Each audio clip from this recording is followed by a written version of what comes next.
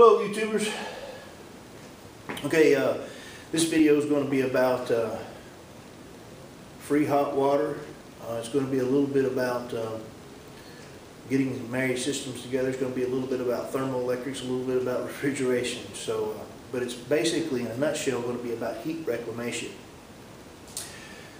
Heat reclamation is losing heat that is lost otherwise, and we've talked about that already in the thermoelectric generator video, and I want to talk about heat reclamation a little more.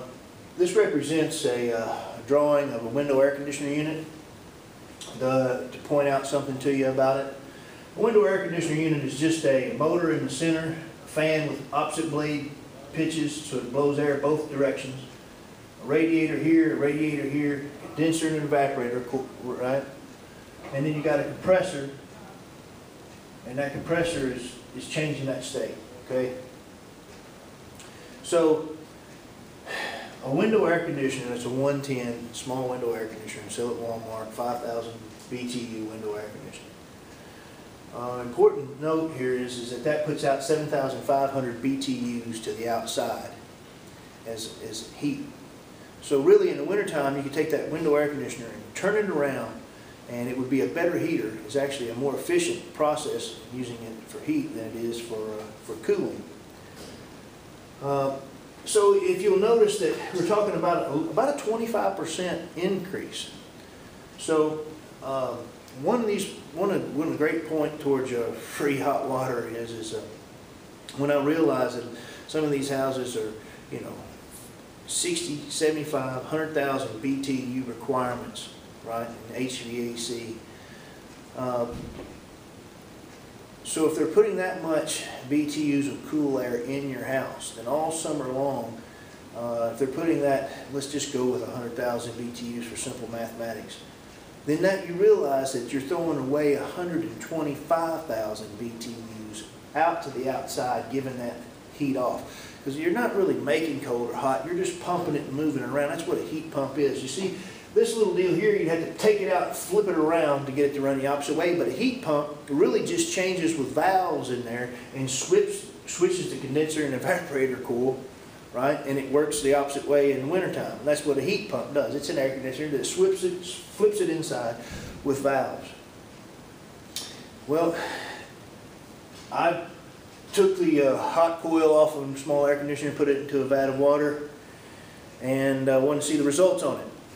Well, the results is that the water is 9 times more dense than air, and so the air conditioner compressor here works easier, less cycles, less often, somewhere around between 20 and 30%. So it dumping the heat instead of outside into the air that's less dense into water that's 9 times more dense is about 25% easier for the air conditioner, okay? That's one. So when I realized this, I thought, well, I can stick this in a drum and I can reclaim this heat. I thought I had a great idea. This was a few months ago. And then I found this old guy, and like I said, guys, it's hard to have an original thought. I thought I was on something that was going to change something, do an industry changer. Nope, guy in Florida, hotspotenergy.com. This guy's made a nice little heat reclaimer. A little heat reclaimer is a small panel that goes outside your house next to your air conditioner outside part. And it basically, it takes your HVAC into that box, and instead of pumping it out to your outside condenser or compressor, it shoots it in, and it keeps a 100 degree temperature constant you set up a 2-tank system, and the Insta-Hot off your air conditioner, or the hot spot off the air conditioner, feeds your pre-tank, keeps it at 100 degrees. And the reason it only heats it to 100, it could heat it higher, but after it gets it to 100 degrees, the compressor here actually starts working harder, pushing it in. So what you do is you just set up 2 tanks, one right before the other one, and you can really buy 2 electrical tanks, or a gas tank and electrical tank. They make special tanks for that, but you don't really need it. You can just use an extra hot water tank, and if anything ever goes out with it, you just rob the parts over to the other one. So you set up the 100-gallon tank to pre-feed your hot water tank, so it keeps that up. Now, another option there would be to preheat your water through your air conditioner, and then use this, a small Insta-Hot, which requires less voltage or less wattage. They'll only increase your water temperature like 30, 40 degrees. Well, from 100 to 40 degrees is not bad. And if it was well watered, if it was 50 to 90, that wouldn't be enough. But a small Insta-Hot with this hot spot would work. I encourage you guys to look at this hot spot. Now, this will also work in like commercial applications to heat pools. So think of hotels, motels around the country that are all this air conditioner they're using inside, and then they're paying to heat the pool as well. And so a house that has a 100,000 BTU requirement, and you're throwing 125,000 BTUs out the door, you realize that that's how much heat do you think how much electricity and energy do you have to buy to heat 50 gallons of water? Right? Well, we've talked about that, right? And so we've talked about a 55-gallon drum from 40 to 200 degrees will hold 77,000 BTUs, right? So imagine how much you can stuff in there. It's quite a bit. So hotspotenergy.com, it's a heat reclamation. The guy's a smart guy, a good thinker there to come up with a great product. Basically 100 gallons of free hot water, 100-degree hot water a day.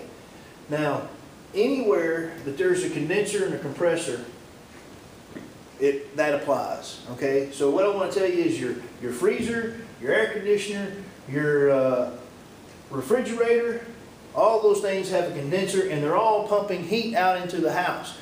My question to you is could it be that the heat from your air conditioner, from your freezer, from your solar evacuated tubes on the roof, and from your refrigerator, and from your wood stove could all be combined into one hot water tank, and that used as not only hot water, but as heat for the wintertime? Now, it could be not just a condenser and a compressor, our thermal electrics would work also. So one of the other questions, and I don't know if anybody's tried this or not, and it could be an original thought.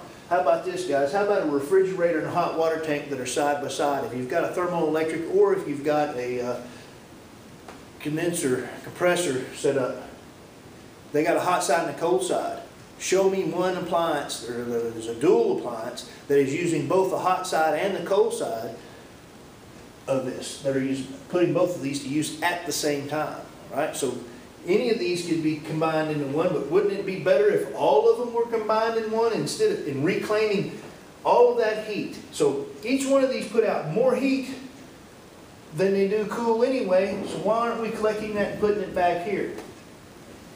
Now we could have several different tanks to offset that. You could have an 80-degree tank, a 100-degree tank, and a 120-degree tank, and just feed one would trickle into the other one, and then it would be up in temperature, and then you could cycle which one of these you wanted in and out of which one of the tanks that you wanted, so it would keep the temperature that you needed. So you might, for an example, you might take the freezer and the AC and put it in this one, but this 80-degree tank, you might just run your water from air machine in it to it, or your solar tubes, or solar evacuated tubes.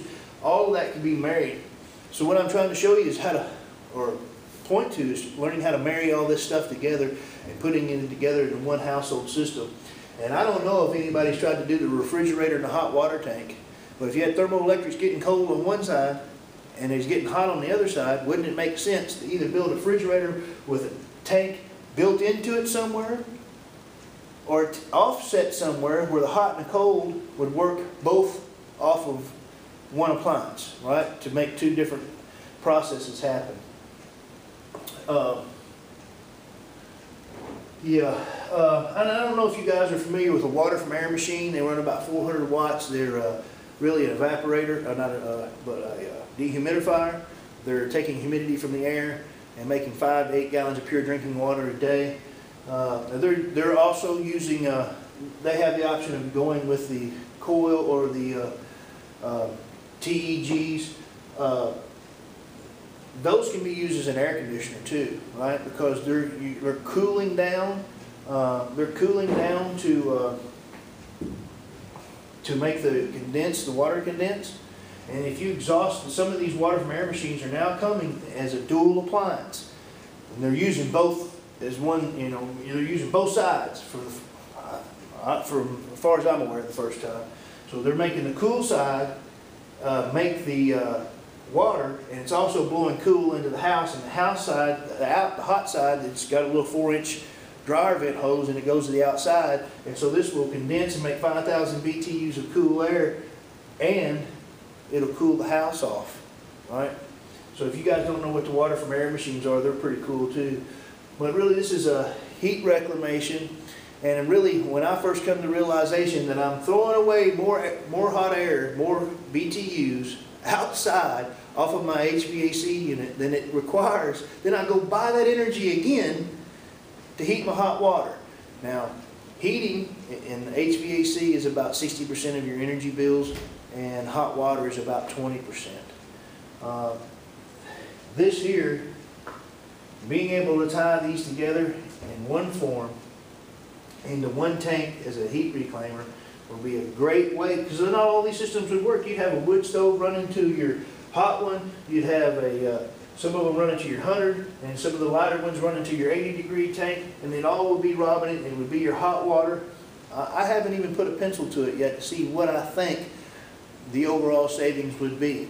But again, anytime you get these systems to work together, the sum of the systems working together is better than the parts individually evaluated and standing alone.